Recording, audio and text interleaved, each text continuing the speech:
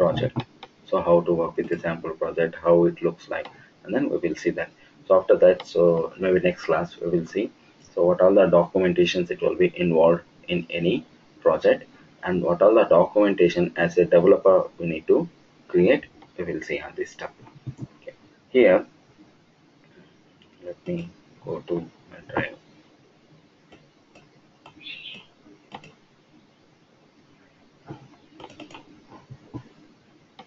Projects. Okay. Yeah, what I am going to do is I will share these files to you. I will share this particular document to you. What you have to do is just you need to place these things in your machine in any drive, D or E drive, anything. And this is, you can see this executable file, right? This is your application. Just double click on that application. First we will go through that application. After that we will see so what all the options so we have created in this. Now what it is asking, it is asking some staff number, right? BP, and then username and password, BP and BP. Once you give the username and password, then next it is giving so number one option, add new order number one, and then click on it, go. And then so what is the options, what are the options you are getting? Again we have four options. We need to enter some values here, so we need to enter so values. Once you enter the values, and then it is automatically, it will calculate the total price, and then cost center code if you give, and then submit, and it is generating a reference number, and then click continue. Now again it is asking the requirement here is here we have the details, all these option details in this Excel file. This file data you need to give it to that application, specific application. This is our requirement. The same way in real time your SAP applications looks like. Okay, so we'll have a application, you need to automate that application, you need to enter the data from Excel file, or you need to enter the data from database. Okay, in this application just it is generating a reference numbers when you give the data to that. Just assume that in any application, so next we will discuss so that insurance application I will tell you what exactly so it means by that, so how to do that. Now this application is generating just reference number when you give the details. For example, if you purchase any product through online, so they will generate some reference numbers, right? So for your future purpose, for your any communication purpose, right? So here also the same thing, when you logged in with that application, it is asking to enter the details. Once you enter the details, all the product details, then it is giving reference number. So we need to save that reference number. That is the requirement here, the simple thing. So for this already we have a BP release file, already we have done it here. So this is the BP release file dot BP release file. So this release file, so it will be available in your machine. So what you need to do is we need to import this release file. Once you import that release file, what was the advantage of release file? It contains everything as a package, right? Everything it will be there. You will have process, you will have objects, you will have queues, if you have schedules, everything it will distribute it to the different places, right? So respective places. Same way, so what we are going to do is first we will import that release file. Go to file, import, browse, we go to that drive, and then the system. This is the release file which we need to import. Click on that BP release file, next, and then observe this, what it is asking. It's already has been published. Do you want to publish? Yes. Next. It has been published and finish it. Now if you observe, see this, create orders. It came to the process, and objects, order system. It came to the object. At the same way, if you come to the control, see this, order system, queue name. Queue name also it came. It distributed process to process studio, object to object studio, and then so queue to the queue, right? Each and everything it has been distributed here. Now if you want to check so what all the things they have created, so in the this particular application, just if you double click on that object, which one will come first, object or process? Any application if you want to automate, we need to go through, first we need to create a objects, right? Object, and then for that object we need to create actions.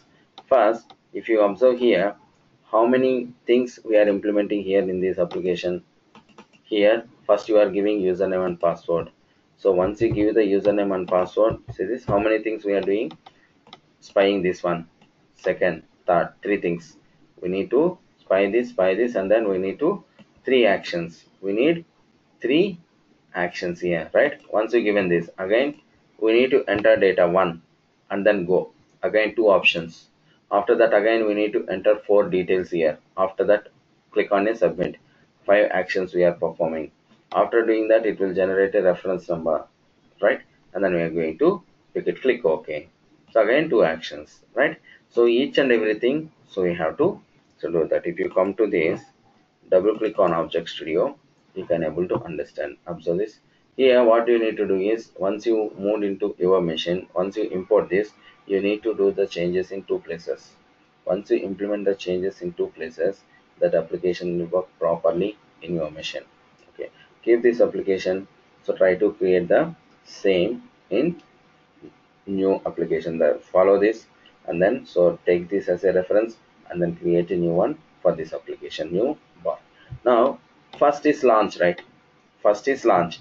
Before that, application modeler we are going to create. In application modeler, if you observe, see this, this is the file path, this is the path you need to change. First you need to mention where your executable file is available. Executable file is available, you need to mention that path. Here executable file is available, this is the executable file, mention this path. This path you need to change, this is the first change you need to do. Remaining everything is same. So all the same things, so we created a actions elements. Now first is launch, right? Launch. So navigate we have to use, create the system, what we need to do, launch option. After the launch, next is login window, right? Once the application is launched, then we need to enter the details, right? Username and password. See this, username and password. Before entering the username and password, so like when you are launching, what we will use, we will use a wait option, right? Here also the same option. Before, after launching, so we are using wait.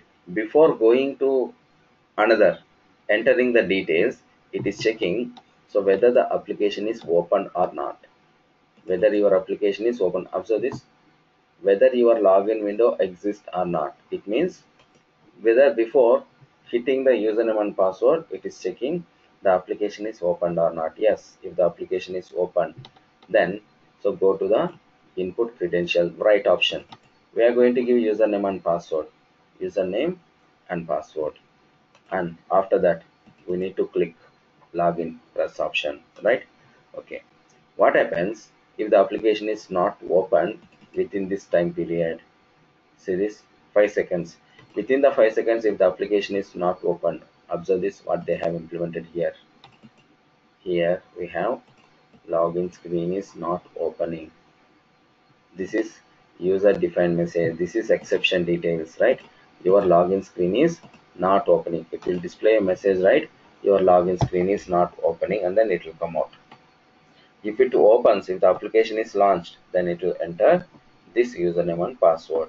Once you enter the username and password, next is we need to select one option to enter, right? That's why option number one, right? And then go. We need to give one, and then we need to click on a go option. And input orders. Again, we have four values, right? We need to give product number, cost center code, or unit price, and then how many numbers it is required. If you observe that Excel file, this file, see this, so these are the four product details we need to enter.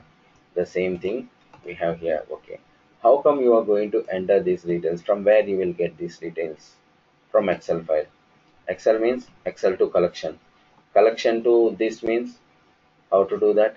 Input and output parameters, input and output parameters, right? Observe this, input parameters we created for this, all the specific each and every field. Okay, so once you entered these things, then what we have to do? Again, we need to submit. Click. So submit order. Once you submit the order, you will get order confirmation. You will get order confirmation. Here also, When you observe that application, it is taking some time. When you click on the order confirmation, it's taking some time. If you observe this here, just a minute, give BP, then give one, click go, give some value.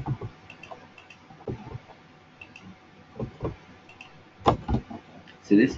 When I'm submitting order, it's taking some time to display this order confirmation, right? So that's why we are using wait here. Observe this, we are using wait. Again, wait. So reference number exists.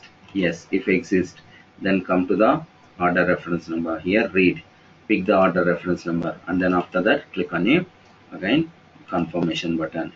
After that again it will go to the next one, next record, right? If that reference number is not generated, observe this, wherever you are using wait, everywhere we are using exception. Order confirmation screen is not showing, is the thing. So what we have to implement here. Now all these things we have done in Object Studio. As actions is just a exit. Object Studio, all these actions we need publish, already it's published, then we have to go for Process Studio, right? Now when before going to the Process Studio, let me save this one. We change something here, right? We change the path, save changes, okay, close, refresh and close it, and come to the Process Studio, create orders, right? Now where your data is in your file. From the file, what you need to do, we need to pick it to collection. That is the first thing. From the collection, you need to give it to that application, right? This is the process what we are going to implement. Now if you come to here, the same thing, observe this, what you can able to see it here. So it is showing that, see this first, okay, why they are creating launch first. We can able to, okay, let me explain.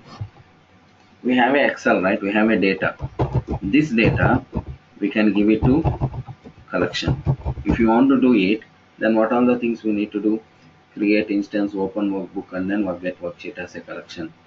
After you get the data into the collection, after that you can give it to application, right? After that we can give it to application. Okay, assume that if you are doing in this way, to get the data from assume Excel to that collection, it will take 5 to 10 minutes of time. After that, it is trying to open that application. If your application is not opening, then whatever the thing you have done for this 10 minutes is a waste of time, right? Unnecessarily you have picked the data from there to collection because your application is not opening. So why we have to do this? That's why first always you will open that application. First we will cross check whether your application is working fine or not. If the application is working fine, then we are going to use your create instance, open workbook, and then get worksheet as collection. Okay, so that's why, so here also if you observe, see this, first we are checking whether your application is launched or not. If it is launched, then well and good. If it is not launched, then exception. If you remember, so when we discussed about page exceptions, page exception bubbling, if you create in one place, sorry, if you have any issues in the page 1 or page 2 or page 3, it is going to capture this in your main page if you have recover and resume, right? The same way here, if you have any errors in your actions in an Object Studio, those actions errors it can able to capture in your Process Studio by recover and resume. The same concept here also. See this, here in these two pages, recover and resume, there we implemented exception, right? That exception, whenever error comes, it will come to this and then it will end, and then it will show you that exception message. It will be like that. If you have any errors, it has to catch this one. If the application is not opening, if the application is not opening, it will come out. That's the thing. So once, so login window, order system, and then login window system, and then after that, see this, create instance, show, and one more thing. When you are using here show and then exist is not mandatory. You can use it, but the thing is, if your Excel file is not, if your Excel software is not licensed, it's not updated with product key, then it will throw error. It will throw error here. That show. Okay, show means it will open Excel during the runtime. If you don't give this also, it will process. So I will show you. Okay, and one more thing we need to do changes is here, the product. When you are opening a book, you need to give the path, right, where your Excel file is available. The same thing here. This is CSV file. We need to browse, and then so where your file is available, we go to this path. This is the file, right? So shift, right click, copy as a path. This file path will give it here. Come to this. This is the file path. You need to do the changes in these two places. That's it. Then everything will work properly. And show, open workbook, get worksheet as collection, and then when you show, it has to exit. And at the same time, see this add to queue. Instead of using collections, we are adding to queue. You know that, so I to use a queue. And then when you are using add to queue, get next item, one by one record. When it is processing one by one record, we need to know how many records it has to process, right? See this, item ID is not equal to null. What it mean by that? It means the record is available. Item ID is equal to null means the record is not available. You can use length of item ID equal to 0 also. Both the ways you can perform. And then if it is done, all the records, all the confirmation, if you get it, and then it is going to the next item. Here, let me save this, save changes. Now we are going to run this, reset, and if you run, observe what is happening to that. So here my Excel also, it's not enabled with product key. You see that. Okay, good. It's enabled with thing. Recently updated. And remember, if your Excel is not enabled with your product key, or if your Excel is not licensed version, then it will not allow you. The show and exit you can remove here if your Excel is not enabled. Yeah, remember that. Now observe this. It is picking every data from that file and then it is giving to that application. Right? This is a simple thing, right? Simple application. So can you guess how many days it's required to finish this particular task from the requirement gathering onwards up to moving to the production? Each and everything from the starting to end, how many days or how many months you required to finish this complete project?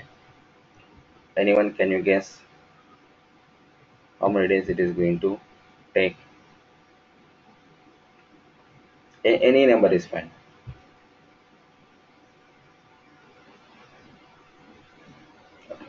So I will show you one document. So how many days it is going to pick, and then it. For example, any insurance application. For example, you need to take your health insurance. Then what you are going to do? Personally, if you want to take health insurance, you will approach any partner, right? For example, so let's search for some insurance, health insurance.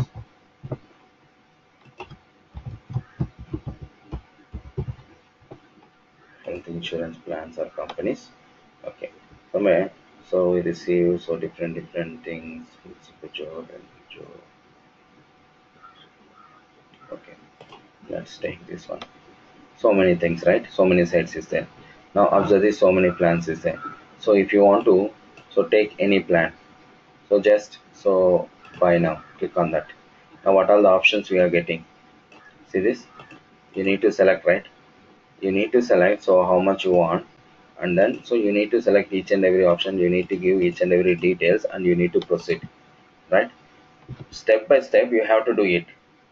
This is the option what you are going to do individually. So it will take some sort of 20 minutes to half an hour to fill this all these formalities, right? Your personal details, your nominee details, and then your health record, health checks, and then all your bank details and everything. Okay, assume that. Now you are working in an organization. That organization is having some 10,000 employees. Do you think when they are giving insurance to all the 10,000 employees, they are going to type each and everything manually? They are going to fill all these things manually, like as you are doing individually? No, right? You are not going to, they are not going to do this. For the 10,000 employees, the company will say that, so this is my company, so employees details, this is my organization details. In that Excel file or database, we have a data here. Pick the data, and then I need all these employees health insurance. This is my requirement. You can do whatever you want, just we need insurance. This is the employee details I am going to provide to you. Employee name, and then employee age, and then employee dependency, all these things they will collect it from us, and then they will give it to some third party, right? Third party, what they are going to do, they have to generate that the health insurance to the each and every employee. Then how they are going to do that? Do you think they are going to so fill the details each and every person? No, right? They have to automate. They have to automate that application. They will have that application like this, anything, so like this application or whatever it may be, they have to automate this, right? So this is a simple requirement. Now is it clear? For 10,000 members employees details is there in an Excel file, they need to automate this complete application automatically. It has to fill all the 10,000 employees details, and it has to each and every person, it has to generate the insurance policy number. That is the requirement. Now tell me, from the starting to ending, how many days it is going to take, from the requirement gathering onwards, and then architect level onwards, and then business analyst, and then leads, and then managers, and everyone, developers, testing, production, moving to the production. How many days it is going to take? Just so roughly you can give any number, like 3 months or 6 months or 7 months or 1 month or 20 days, whatever it may be. You can give any number. Then we will discuss more about this. So in the next class also, I will tell you. Yeah, any project. So they are not going to tell. So they will give the requirement in the morning. They are not going to expect in the evening. It will not be like that. So many things will be involved.